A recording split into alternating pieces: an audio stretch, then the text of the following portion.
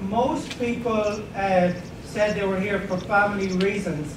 We'll just go back to the but within that figure there's a lot of, for instance, partners of workers at Dawn Meats and Western Brand. There's a big influx of Brazilians, for instance, and we really worked hard to get their views into this survey. So a lot of the Brazilians are here with their partner who's working in the factory. How long have you lived here? Interesting that the majority of people have been here less than 20 years. If you extrapolate from from the survey, more than 20 years, it's about 40%. This is where it gets really interesting. Do you feel you've integrated into community life? The biggest block said a moderate amount or a little. So that is, speaking as someone from the community and who's trying to promote community integration, this is a big problem. We'll go to the next slide. This is the encouraging bit. Do you wish to become involved with the community? Yes, by far the majority. Okay, this is very interesting too. The activities, so these are the key reasons people get. That is, activities do not suit my schedule. Activities take up too much time, a lot of people said. They're too costly, a minority of people said. Do not know about the activities. So information barriers is a really big issue. And sorry, I just refer to the other. I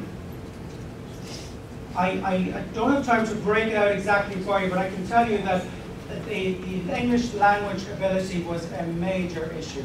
And another major issue among the Irish population was they're having to commute far to work, and they don't have time to contribute to the community when they come back.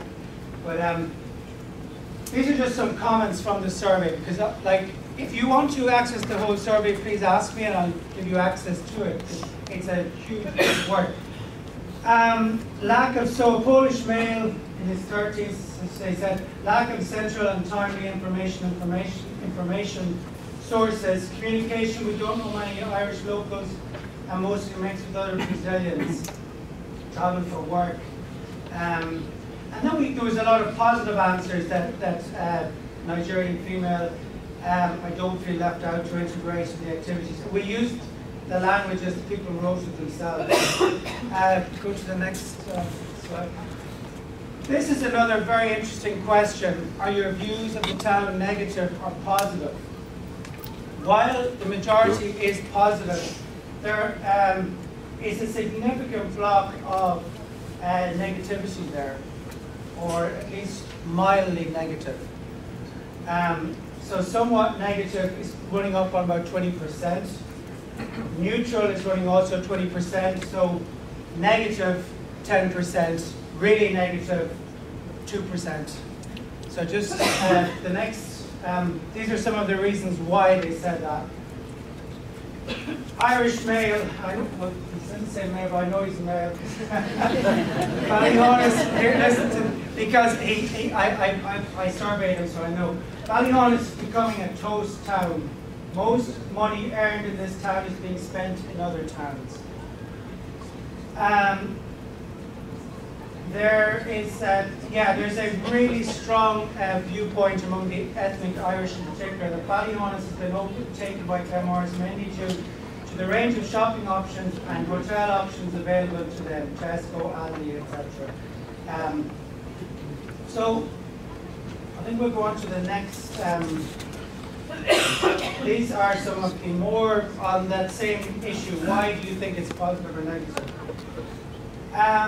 I'm positive towards the fact that there's so many different nationalities living together in the town. However, there's often little overlap between their day-to-day lives, with language being a real barrier. I have to say one of the striking results of the survey for me was possibly the most positive group is the Eastern European Slavic group. There was a lot of positive comments about the quality of the schools here, and Hungarian female in her early 30s said, it's a nice town, many facilities, great location and transport. The local schools are very well equipped, and I see how local people work hard on integrating all the non-local people. Irish Mayo, there is a great amount of people doing their best for Ballyhaunis, supporting local business, helping integrate the national community and upkeep the town. However, there's a large cohort of people who are prejudiced against the outsiders. They do not even realise it themselves they're racist. The whole world opened its doors to Ballyhaunis people throughout the centuries. The least we can do is welcome the less fortunate. Again, we had a very positive response from a Nigerian mother regarding her own boy who plays for the local football team. We go on. Okay, this is where it comes sort of to the summary part of my presentation. I use this term ethno-specific. I'm not professional to this field, so I hope I got the term right, but it seems from our survey that different ethnic groups have really particular needs. Language classes, particularly for the Brazilian community.